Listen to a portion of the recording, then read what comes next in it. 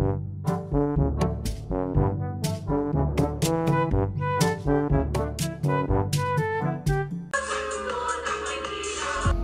Rica, so welcome back to another video. Hi! So, as you can see from the title, this is going to be about what happened during the second semester before this whole quarantine started, you know. And from the previous clip, you can see that PLM announced that all students of PLM will now have a passing remark, which means we are mass promoted. Let's get on to the video. Let's first find out how much of a devil am I. And that's 100%.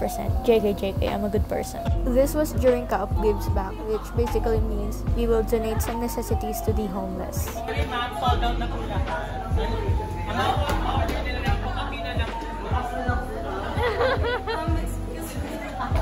That's just me thinking whether I should go back to school or not, because I'm not ready for second semester.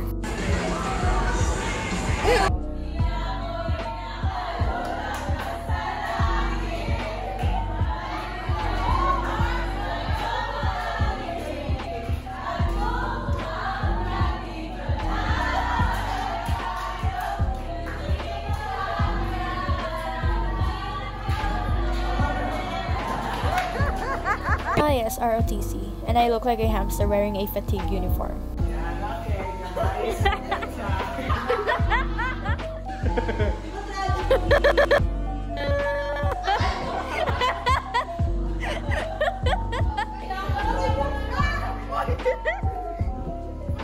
Holding hands.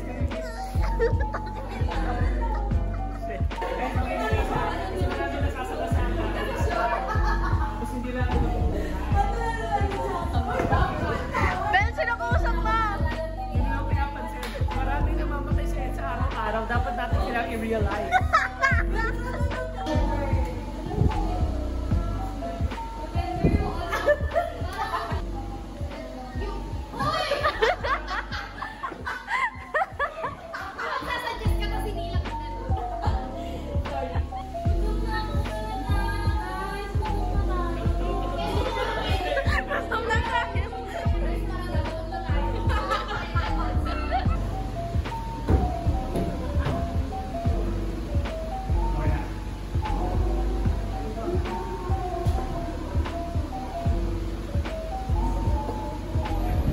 Okay guys!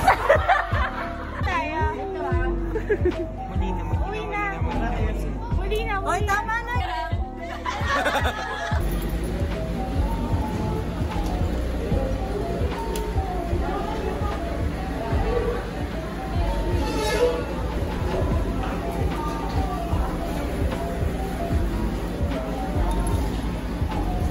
I tried, okay? At least I did. I swear, ang init ng room na yan that time kasi hindi gumagana yung aircon. Every other week, nag-grocery kami ng boyfriend ko because we need food, we need energy, you know. And just to be clear, we don't live together. He's staying at a dorm and I'm staying at a condo. I had soccer for PE, by the way. Not flexing or anything. Char. Yes, soccerist.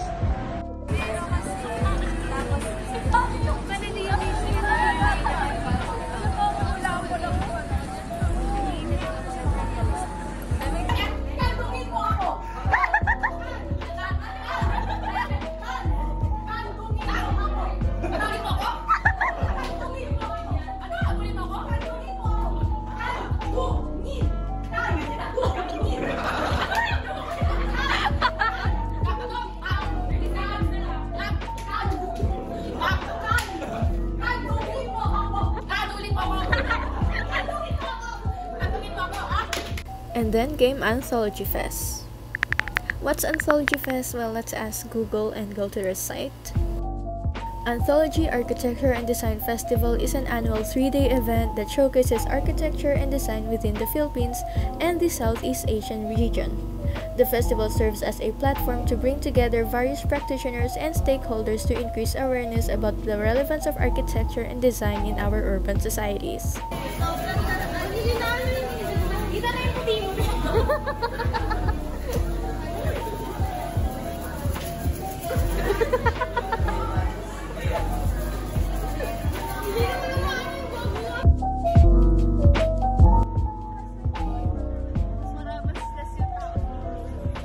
sana.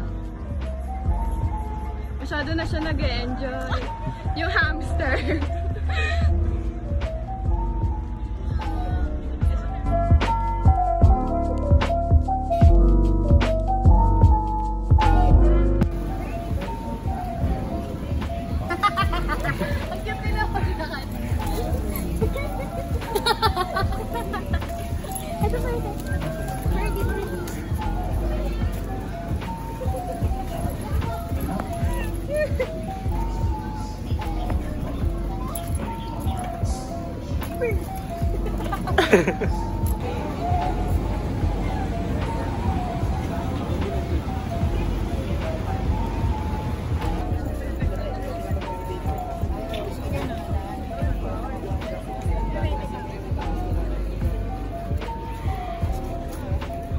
Whee!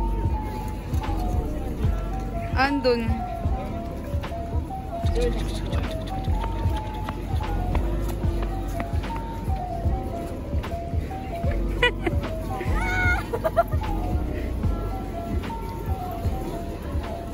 Wait, nakuha niyo ba lahat na? Yes!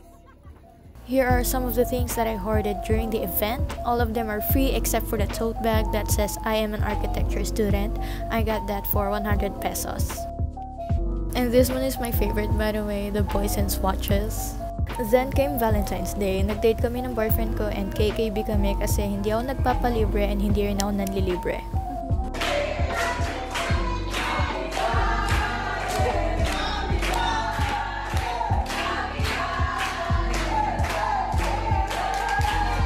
Our prof decided to cancel classes, so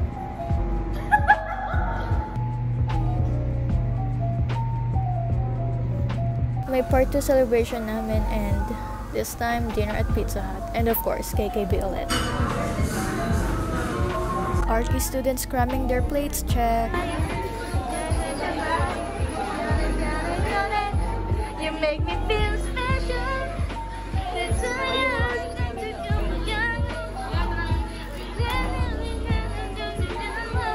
It's UAPS a day, or night rather. As much as I wanted to show you what happened before that clip, I just can't. It's for the sake of my friend, okay? I hope you understand that.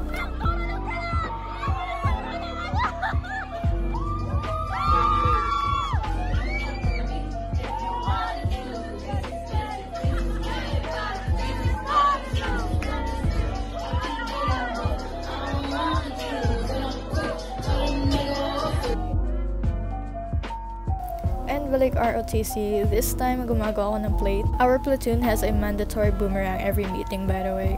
Few weeks later, pinabalik kami sa GCA. I'm not sure why, but may kailangan ata silang i-check sa GA, I think. Literally my last brain cell during class. Like, legit.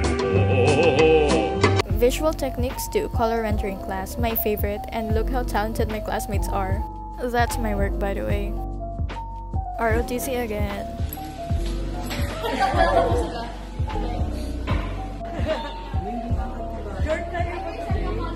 Hungry is the hamster. Ooh.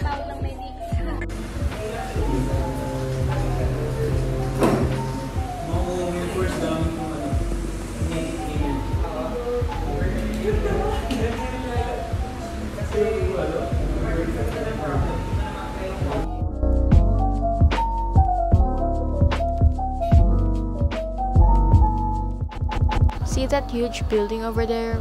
That's Bisaling LUNGSOD. That's where we filmed a video that went viral, by the way. That happened during the first semester. I'll show you anyways.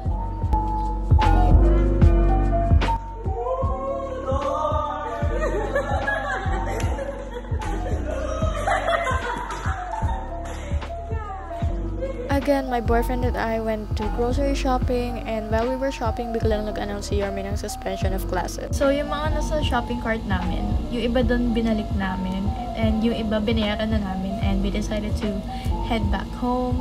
So, yeah. And that's basically it for my second semester as a freshie architecture student.